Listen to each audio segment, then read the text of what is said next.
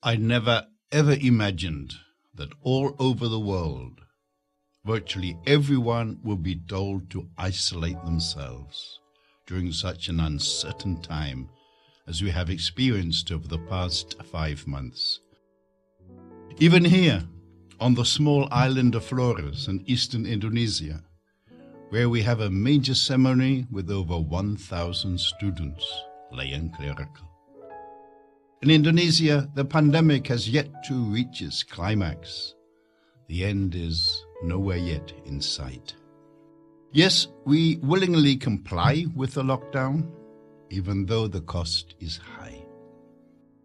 The COVID-19 pandemic has exposed social, economic, and cultural injustices we cannot ignore. We cannot be indifferent. This is a time to reimagine our mission. Living in this unusual context, we ask ourselves who we are called to be as Divine Word missioners. First things first, thousands of unemployed migrants have been returning to Flores Island, leading to widespread hunger. And so, confreres have been delivering food parcels and face masks to some of those in need. The pandemic has led to the cancellation of the annual holiday at the major seminary. So, instead of returning to their home village, confreres have been busy on the seminary farm. COVID-19 is teaching us to return to ecological farming, free of destructive chemicals, working with and not against nature, as indeed did our ancestors. As Pope Francis puts it, the pandemic has highlighted how vulnerable and interconnected we all are. If we do not take care of each other, starting with the least, those who are most affected, including creation, we cannot heal the world. For 4 whole months, we had no parish liturgy. While many parishioners found some solace in prayer while watching Mass online, that's not liturgy. Watching a priest live streaming on his own says that Mass is an activity of the priest alone. The congregation stays silent, praying individually. That's a return to clericalism. But there are positive developments. The Word of God has returned to the center. Personal reading and meditating on the Scriptures and Bible sharing via Zoom have become the key to spiritual nourishment in online community networks. As Fides, we are being summoned to return to our fundamental identity, to be authentic witnesses of the Word. For the past 5.5 months, families have not been allowed to visit members imprisoned in the local jail. Already isolated behind prison walls, prisoners are separated from families and friends. Thankfully, for the past month, I have been allowed to re-enter the prison as a Catholic pastor. And so, our Fides students now enter and accompany the prisoners in their Bible sharing, listening to and learning from the prisoners as they reflect on their lives in the light of the Bible. In patriarchal culture, men find it difficult to accept their faults.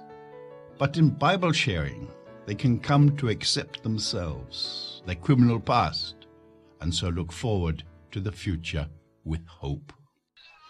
Siapakah kita? Kami, warga binaan, Rumah Tahanan Negara, kelas 2B Maumere, Nusa Tenggara Timur. Waru, waru, waru. Among the more vulnerable are jobless migrants returning with the HIV virus. HIV carriers are being stigmatized, shunned by family, friends, and neighbors. And now they fear COVID-19 could put an end to what's left of their life. One way to learn to accept oneself, to acknowledge one's past, to regain self-confidence, and look to the future with hope, is to reflect on the Word of God. And so confreres accompany groups of HIV carriers as they learn from the Scriptures that God's love is unconditional. God's love and compassion have no limits. This realization marks the start of a life with courage, a renewed sense of human dignity. In reading the Bible, we listen to people pour out their feelings and their experiences, their anxieties and their worries. This helps us to listen to and appreciate insights from the margin of society that are crucial in our own formation as SVDs. Confronted with the vulnerability of human life, we increasingly feel the power and the value of the gospel. The COVID-19 virus has impacted the family. With no regular income, with children at home all day as schools have closed, and with husbands not knowing what to do, sadly but understandably, domestic violence has increased. In Maumere town, the Holy Spirit Sisters run a safe house for victims and survivors of violence, including sexual violence. We listen to their excruciating tales as the women weep. We also hear them cry out to God, "Why have you allowed me to suffer this fate? Where were you, God, when my father abused me? Why were you silent?" We listen and embrace. Eventually, survivors come to experience the God of compassion and justice. As the process of regaining self-esteem gains momentum, so cases are brought to court so that the perpetrator learns to pay his debt. And we later meet the perpetrator in prison and with him reflect on the Scriptures. Slowly, ever so slowly, he comes to acknowledge what he has done and learns to face himself and the future in hope. Whether as students or lecturers, our intellectual life must never be separate from life at the periphery. The context of our study is what we learn from people thrown to the edge of society. Seminary formation combines intellectual struggles and pastoral experience, for we need both the intelligence of a professional and the courage of an activist. In both study and pastoral work, we continue our lifelong learning. We learn to listen intently to other people's opinions while gathering a wealth of experience in the field. Only then will we have the ability to summarize a variety of options. As formandi and formators, we must really merge with the vulnerable and know what simple people experience and suffer. What is the point of studying philosophy and theology if we are not eager to implement what God is teaching us? There is little point in studying the Bible if our learning is confined to our heads. What then is mission in these troubling times? As ever, our mission vows call us to prophetic dialogue. This implies we have a clear vision, a critical mind, and a fundamental option for the neglected. We must continue to cross geographical and cultural, indeed personality boundaries. In such unsettling times, we are called to live a simple, honest, and courageous lifestyle, happily entering the narrow alleys of people's life. Crossing borders is not that easy.